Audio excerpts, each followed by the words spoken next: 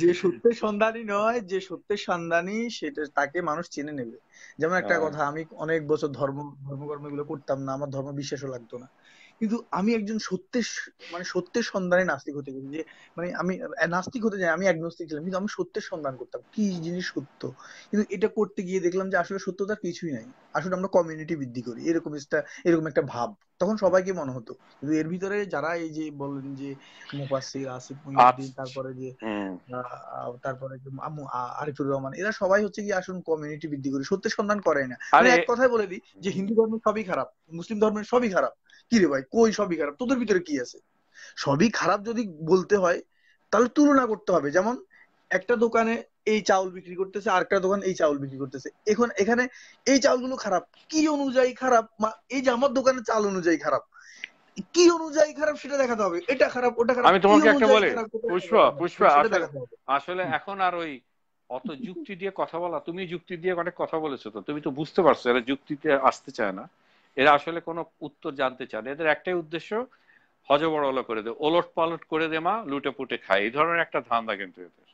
এই যে নিষিক্ত একটা ছেলে আছে, হ্যাঁ, এটা তো একটা মোনাফিক। এটার পিছনে একটা বিশাল একটা শক্তি আছে, এটা আমি মোটামুটি মোটামুটি আমার একটা আমি বুঝি আর কি, মানে মানুষের একটা একটা ভেতর ইন্টুইশন আছে, ইনসাইটফুলনেস। এ নিরপেক্ষ থেকে নবী করিম সাল্লাল্লাহু আলাইহি ওয়াসাল্লামকে এবং বিভিন্ন মানুষকে খুব মিষ্টি মিষ্টি কথায়, হুম, থাকে সম্ভবত কোনো জায়গায়। হ্যাঁ, বলেছি তো আমার নাকি মাসে আমার বৈশা বৈশা 2.5 লাখ টাকা, তাহলে কেউ টাকা দেয় তাকে? এই এই ধরনের মানুষগুলো, এদের বিরুদ্ধে এদের নাম উচ্চারণ করার কোনো প্রয়োজন নেই। এরা, এদের কোন একটা, হয়তো এদের পিছনে একটা বিশাল বড় মাথা আছে, বা যেটাই কারো কারুক, এরা বিষাক্ত, এরা পয়জন ছড়াচ্ছে ভাই।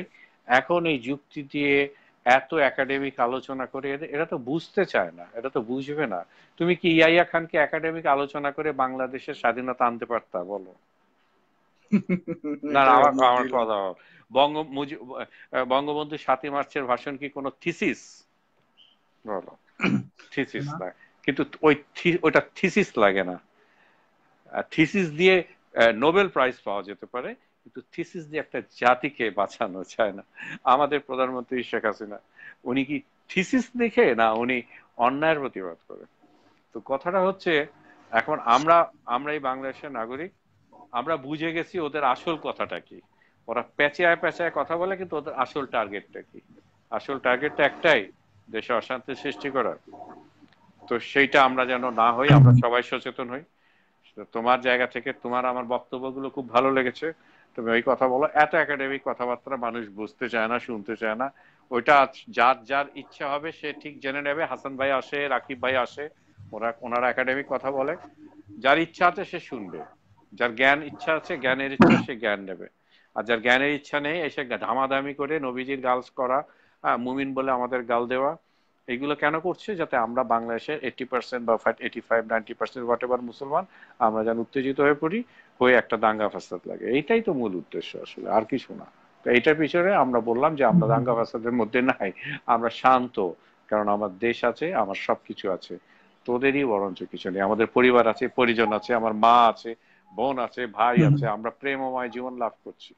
তোমরা হয়তো এদিক ওদিক দৌড়া দৌড়া বেড়াচ্ছ, আমাদের মধ্যে ওই 20-22 প্রবেশ করাতে চাচ্ছে, ওটা হবে না। ফিনিশ। এটাই। তো ঠিক আছে ভাই, কিছু বক্তব্য দিয়ে দাও এটার উপরে। আর জ্বালাময় বক্তব্য একটা দিয়েছো, চলো আমরা আহ শেষ করে দিই। ও, আজকে চলে যাবেন নাকি? আর থাকবেন না? কতক্ষণ আছে? কতক্ষণ থাকবো আরে? আমি তো আমার তো মানে আমার তো বিদ্রোহী কবিতাটা খুব ভালো লাগে, বুঝেছো? তো আমি তো হুম। পড়া ফেলাইছি, মানে একটু প্র্যাকটিস করার দরকার ছিল। তো ওইটা পড়া হুম। আমার জোশ এমন আইসা গেছে, এখন আমার ওই সাধারণ কথা, ওই মুখ দিয়ে ইংরেজিও বাইরেবো না, কিছুই বাইরেবো না এখন, বুঝছো? সো ইন দ্যাট কেস, মানে কোনো তাত্ত্বিক আলোচনা বাইর হবে না। এখন বহিমিয়ান স্টাইলে কথা বলবো, তুমি যেমন বহিমিয়ান স্টাইলে কথা বলছো না, বহিমিয়ান স্টাইলে। হয়তো মানুষ বেশি ওটা শুনতে চাইবে না আর। আমার আমার আমি ছোটবেলা থেকে একটু এরকম, যেটা সত্য। যেমন একটা কথা বলি, আমি অনেক সময় আমি পরিচয় দিচ্ছি আমি হিন্দু, আমি ইহুদি, আমি খ্রিস্টান, আমি শেষ পর্যন্ত এসে মোহাম্মদ সাল্লাহ সাল্লামকে মেনে চলার চেষ্টা করি। এখানে কি আকিদার কি হলো না হলো সেটা না হয় পরে দেখবো, আমি আমার আল্লাহর সাথে বুঝবো। এভাবে আমি বলার চেষ্টা করি। আপনি যদি চিন্তা করেন, তারা মোহাম্মদ সাল্লাহ সাল্লামের ভিতরে ভালো কিছুই দেখে না, কিছু দেখে না। কি রে, এটা কি? না না ভাই, তারা এগুলা তাহলে বেশি ওই তাদের এটা একটা মোহাম্মদ সাল্লাহ সাল্লামের দাবিগুলো, না, তাদের এটা একটা মিশন মোহাম্মদ সাল্লাহ যেগুলা। সাল্লামের দাবিগুলো মোহাম্মদ সাল্লাহ সাল্লামের দাবিগুলো বা উনি কি নিয়ে প্রস্টেট করেন বা কি নিয়ে এসব, ওই উনার দাবিগুলো কি ছিল, তাদের সমাজে কি ছিল, উনার সমাজে কি তাদের সমাজ আর মুসলিম সমাজে কি ডিফারেন্ট ছিল, এগুলো নিয়ে হুম। পার্থক্য করি, কম্পেয়ার করি, তখন কিন্তু এদেরকে আবার পাওয়া যায় না। রাইট। না না, পাবে না তো, আমি ট্রাই করেছি, হাসান ভাইয়ের চেয়ে তো আর বেশি ট্রাই আমরা কেউ করিনি। আর তাকে এখন কি ট্যাগ লাগাচ্ছে দেখছো তো। হ্যাঁ, হ্যাঁ মানে হ্যাঁ। এরা, আর তুমিও যখন করবে তোমাকেও, মানে তোমাকে তো এখন করা করেই, আরো বেশি করবে।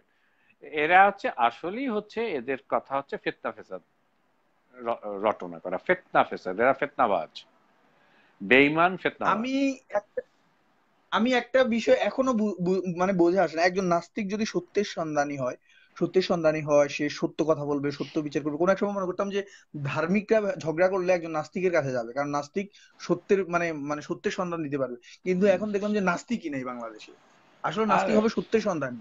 ঠিক আছে, সে যেহেতু হুম। কোনো অজ্ঞতার কারণে, ধর্মের প্রতি অজ্ঞতার কারণে হয়তোবা তার মনে হয়েছে যে এটা ভুল, আমি মনে করি ধর্মের প্রতি অজ্ঞতার কারণে হয়ে গেল, কিন্তু সে হতে হবে সত্যের সন্ধানী। কিন্তু বাংলাদেশে যে নাস্তিক আছে এটাও আমি মনে করি না, মনে হয় যে সত্যের নাস্তিক হবে আরে সত্যের সন্ধানী, শোনো, ওটাও না, এগুলো ধর্ম বিদ্বেষী, এরকম মনে অ- হয় আমার কাছে। কারণ অনেক আপনি দেখেন হযরত মুহাম্মদ সাল্লাল্লাহু আলাইহি ওয়াসাল্লামকে খারাপ কেমনে বলা চলে, আমি একজন সত্যবাদী নাস্তিক আমি হয়ে গেল আমি এইসব, আমি পুষ্পা, সবসময় বলি যে আমি একজন পুষ্পা, সত্যবাদী নাস্তিক হয়ে গেল, এইসব নাস্তিকদের সাথে আমার সাথে মানে যুদ্ধ হয়ে যাবে।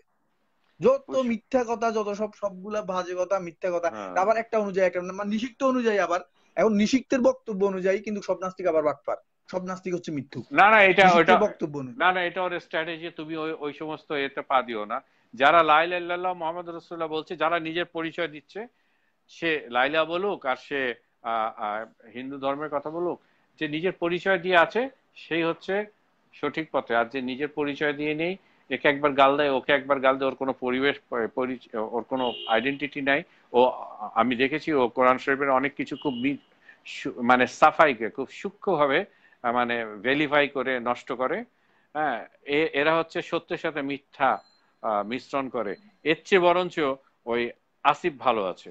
আমি বলবো কেন, কারণ সে তো বলে আমি নাস্তিক।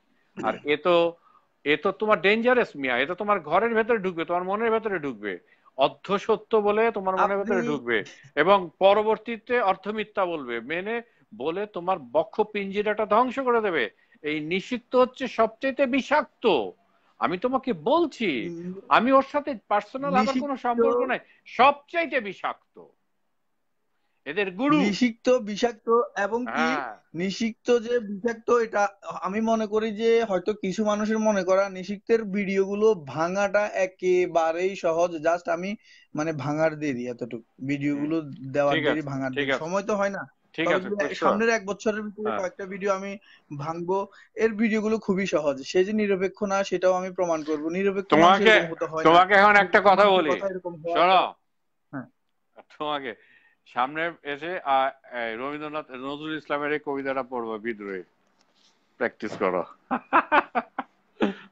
আর আমি সে মনে হয় সাইকোলজিস্ট, আর সাইকোলজিস্ট যারা তারা এভাবেই খেলে, এখন এত না বোকা মানুষ আছে। না না, ও, ওই হয়তো শ্বশুর বাড়িতে থাকে, দেখে দেখে যাও, হ্যাঁ, সম্পত্তি টম্পত্তি দখল করে নিয়ে বসে আছে। হয়তো আই ডোন্ট নো, এই ধরনেরই তো হয়, সারা জীবন বসে বসে, হ্যাঁ, কোনো জায়গাতে প্রেসে বা কিছুতে যায় এই সমস্ত ছাপায়।